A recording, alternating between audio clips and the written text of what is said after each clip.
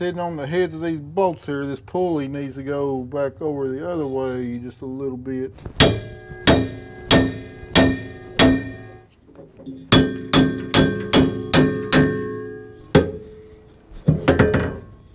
All right, well, no luck on this. That ain't gonna work. So what they do is completely redisassemble all this, take this spacer and put it over here to shift this fan over that way, because right now it's hitting on the heads of these bolts right here. But dadgum, I don't want to have to. I hate we're having to redo something I just did, but.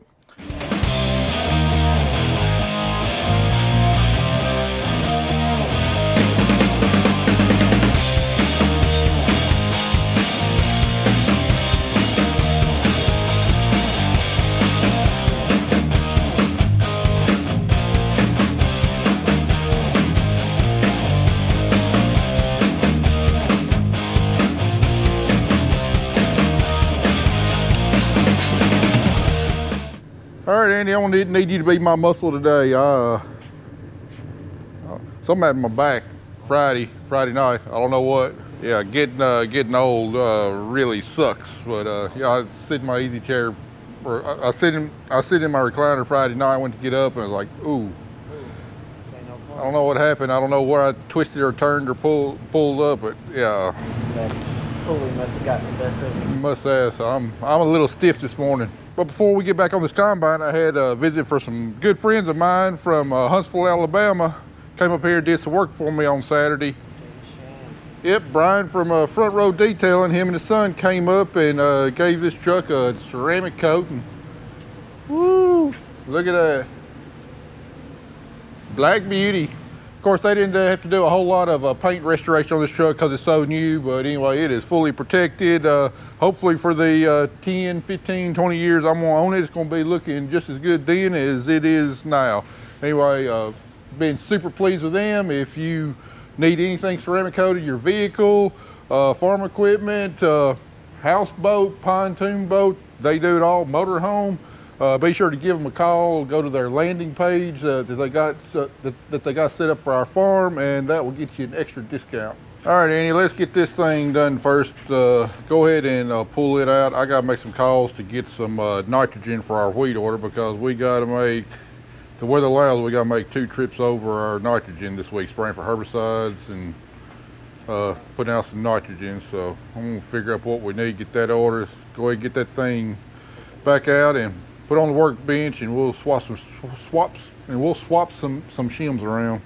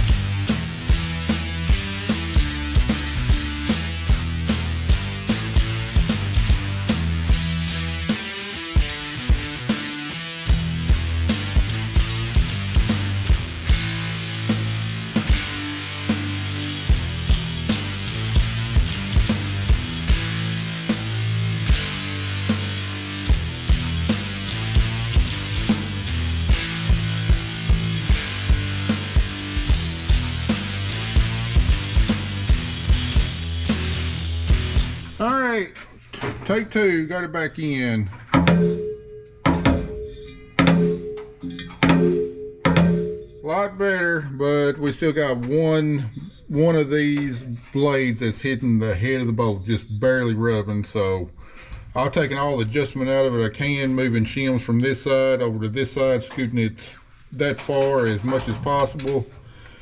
The only thing left to do is take a grinder to the one that's hitting and just knock a little bit off right there. Shouldn't affect the performance at all, but That's the only thing I know to do. I mean, it could wear down, but it could be creating sparks and stuff, and don't want that on the combine. So I'm trying grinding that down and see if that solves my problem.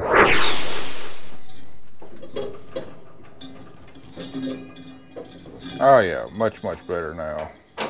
All right, all we have to do is put the plate on, put the belt on, and she should be good to go. All right, Carter, we're ready for your muscles. You've been doing all that working out at the gym. We got a gearbox put back on. You and Andy can lift it up while I get the bolt started. This gearbox over here is gonna go on the bottom of the unloading auger. Before we do that, let's get this thing twisted back around and back up in there. All right, we kind of run into a problem. As you can tell, that auger has dropped down. I think it happened whenever Randy was cleaning the spline stuff, kind of rotated and slipped down. And what that caused, you can see down in there, because that vertical auger to come off the splines of the upper gearbox there. So now not only do we have to lift it up, we got to lift it up and get the splines aligned. Plus, we got to get the auger timed with the horizontal auger so the flightings don't hit. All right, what we found out is luckily on that splines on the gearbox, it's got one wide too, so it only goes on there one way, which helps time it up with the vertical auger. So Andy's going to kind of be up here. I reach his arm there, try and guide it onto the shaft, and then me and Kelly be on the bottom, trying to shove it up there. I've always been pretty good hitting the hole. We'll see if that holds true. All right, ready? All right, pull the bar out. Okay. All right, Andy, tell us what you need.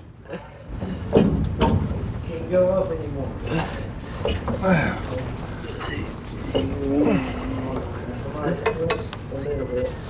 All right, Carl, twist a little bit. No, that's gonna be too much. Too much? All right, Kelly, stick the bar in. That's not hard. Okay, hold All right, Carter, rest. This whole thing turns up here. on. Uh-huh. So was it turning while we were twisting? Yeah. The actual, like, not the bottom auger, the top can spin too. Yeah, it's all connected through that 90-degree gearbox. All right, we got pressure going up. Quit twisting it, Carter. Let him do the twisting.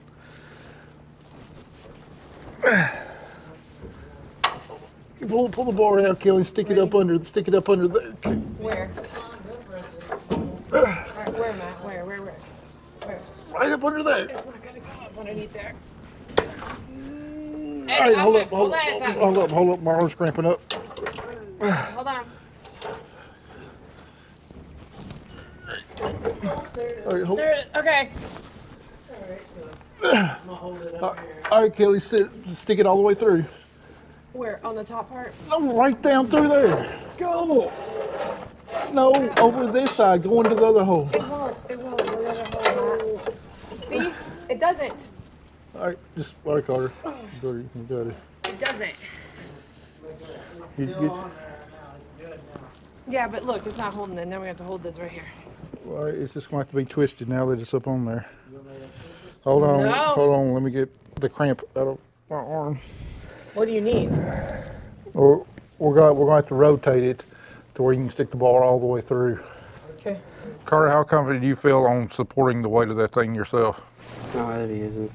I don't know. Extremely heavy. I mean, you've probably been doing 80% of the lifting so far.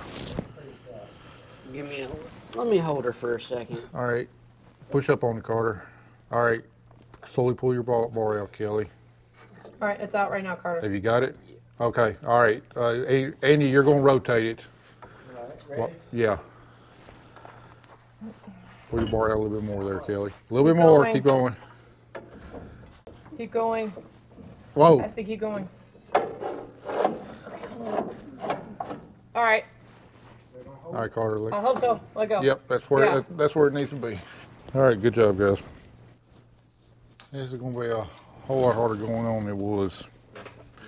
You think? We had gravity working with us. Now you got gravity working against you.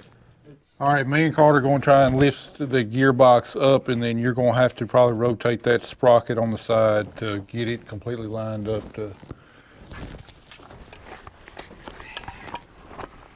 All right, Carter, I got this edge. You just get that edge. Come on. Carter, you're trying to lift up the whole thing. Just get that edge over there. I'm gonna cramp on that. Don't get a cramp now.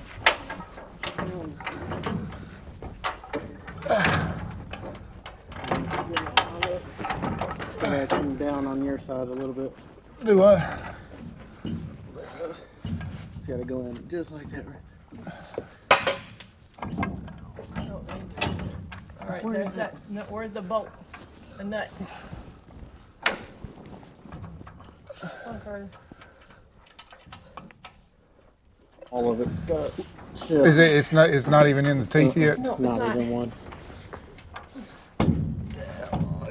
We can just get the nuts on there. I think if I take the nut off this and we can get a nut started on that side over there, that'd be the best thing. Yeah, because it's pulling it the Yeah. wrong way this way. Are we Yeah. getting Carter need to swap? I can. All right, I got the gearbox. You can take the nut off. There we go. Someone give me a nut. Where are they at? Hang on. Wait up. All right, everybody rest up for a minute.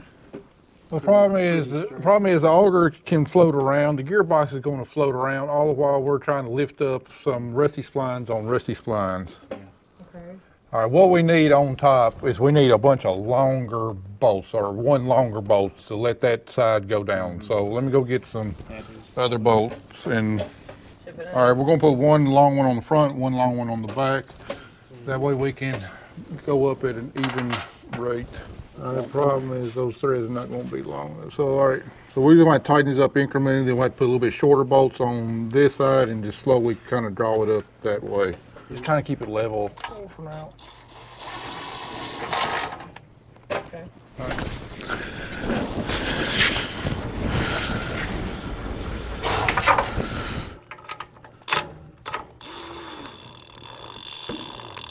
Oh, it's moving this Is joker. it, or is it pushing up on the auger? Yeah, it is. All right, now we should just kind of rock that sprocket back and forth and see if it'll drop down on there. I'm holding this in place. Oh, it almost grabbed right there. I think that's it. Oh no, is it? I can't tell. All right, Your let me see. Flashlight is not in the right place. Let me see if I can tighten it up a little bit more. I'm stuck. It's going up in there, isn't it? Yep. All right, tighten is this it? up. Yep, it's going up in there. Well, I can't.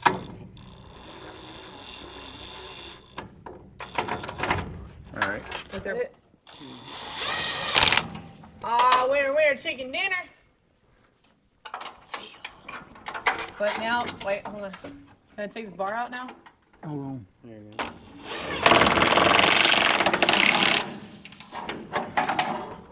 All right. Ah, she's up there. All right. Well, arm day's done. Oh. What's next? Leg day? I hope that was the hardest job of all this combine.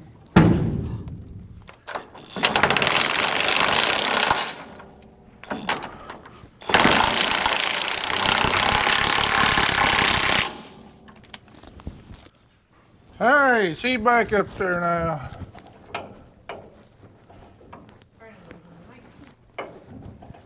So nice and smooth. All right, hand me that bucket of gear oil over there. Let me put some oil in here and stick the chain back on. All right, next on our list of fun projects is got to pull that black rotary screen off and replace the brushes around it. Andy's been studying on it for a couple of days. He's been chomping at the bit to get to this one, so I'm gonna let him take the lead on it. Good luck. Hey, Well, luckily I've done that job before. I think 3 years ago. Yeah. I just don't remember exactly how I did it. Maybe between both of us, we'll remember it for whenever the third time comes around. Yeah, when it's going, if there's a new combine that's going to be built completely different. It'll be- Check out these new brushes I got so Kelly can comb her back hair with it. Comb your back hair with it. Thank you. very much. You shave my back hair off.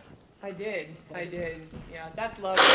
All right, Andy's got the evaporator out of the way, then putting the gear puller on there to kind of reverse use it, because that shaft on the screen goes through that housing. He's going to use it to push it out, at least part of the way till Carter gets down here with the forklift, so we can stand on the edge and grab it. Up a little more.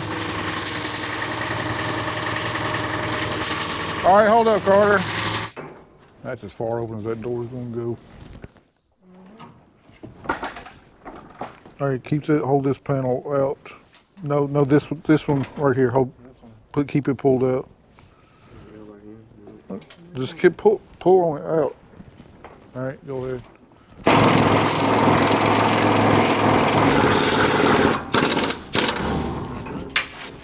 Yeah, I think it is. It's not connected to the red. All right, well, part of the problem is we didn't take this belt off here. Should have taken the belt off. All right, go ahead and take that puller off where we can close that door. I don't guess you can roll it out that way, can you? All right, let's close this up. Close that bar, Kelly.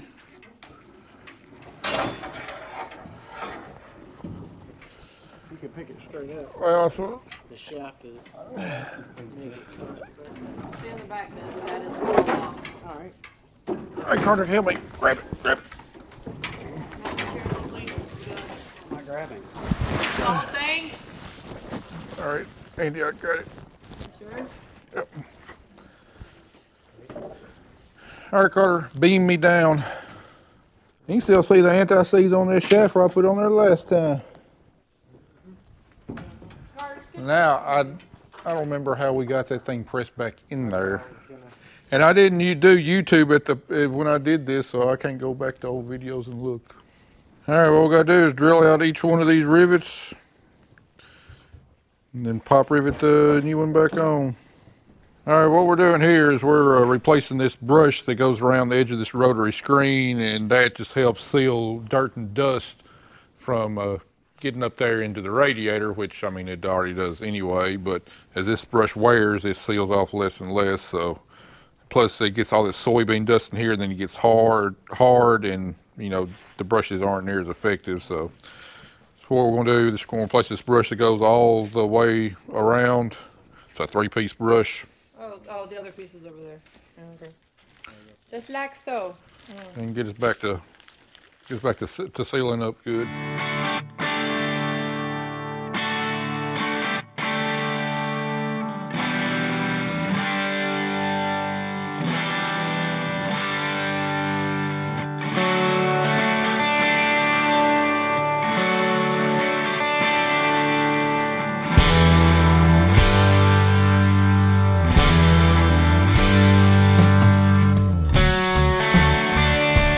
Andy and Carter got this thing riveted back, but it's quitting time. We'll get back on this tomorrow morning.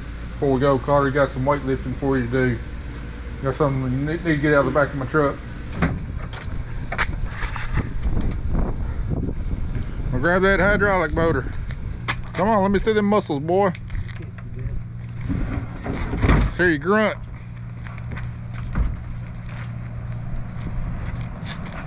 Oh, look out, go sit on the shop table. Them girls gonna be dialing you up tonight.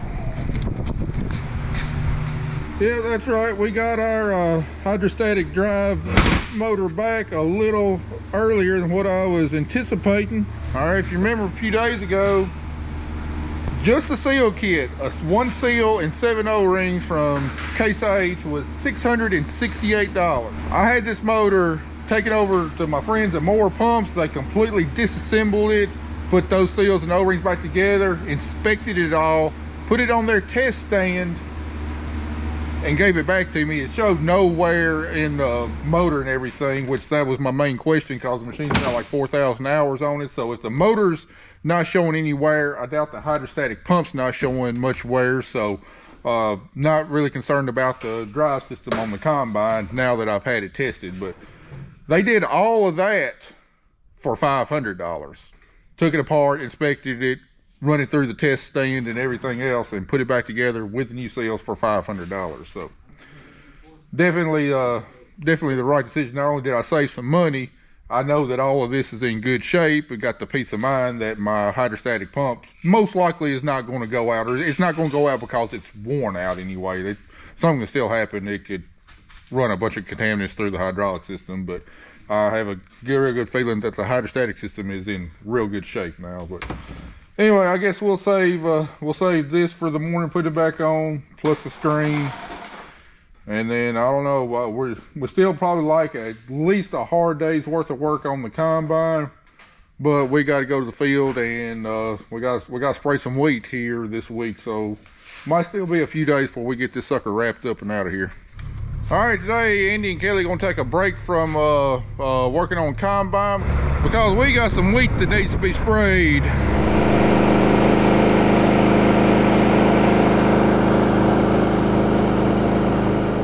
All right, before Andy gets started spraying, we putting in a couple plots here. All right, Andy, put one that's got the U on it here for unsprayed. All right, and then on the very other end, we'll put one that's got the S on there for sprayed. And then I'll spray one pass down through here that doesn't have the fungicide added. And then we'll have strips on either side without the fungicide so we can see if there's any kind of positive yield response from having a fungicide versus not having a fungicide. So we'll spray one strip this way, and then we got a slew right on the other side, and then I'll move over a few more passes and we'll spray another strip that doesn't have the fungicide in there and do the same thing. What we're doing now is first thing we're doing is we're making a post-emergence, mainly a herbicide pass over our wheat to kill any kind of winter weeds that we got out here. So they got a little bit of hen bit right there. Scout said saw just a little bit of wild garlic, you know, nothing major. See, there's a little bit more, just cleaning up any winter weeds so they don't compete with the crop.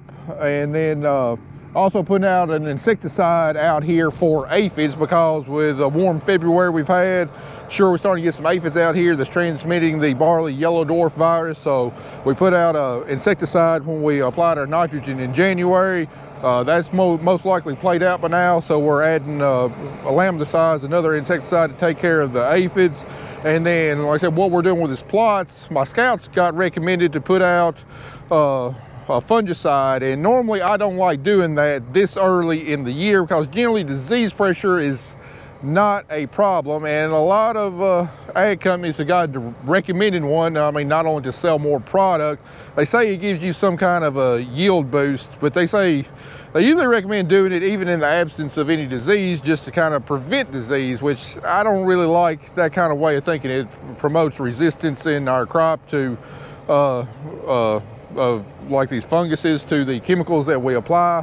You know, I prefer to wait until disease pressure is either already just starting or is imminent, and usually during grain fill, usually in the vegetative stages, the disease is not going to be a problem. Not saying it can't be a problem, but it's just not normally a problem. So anyway, what we're going to do is we'll have two replicated strips here to determine if there's any kind of yield response from the fungicide in there or not. I did question the scout about this, and he said he had, because of the warm February, he had seen some disease starting in some fields, not necessarily mine, but you know, the conditions are right this time of year, or they have been, for disease to get started. I don't like just taking anybody's recommendations just because they say so. I like to test it myself, and that's what we're doing here. You know, we're gonna have two strips that are unsprayed with a fungicide, and then right on each side of it, we're gonna have strips that have a fungicide on it. And then when it comes time to harvest, we can harvest these strips and see if there's any kind of yield difference and see if there's any kind of return on investment. So I'm gonna spray these two strips right here, and then I'll turn the sprayer over to Andy, and reckon me and Carter will get back on the combine.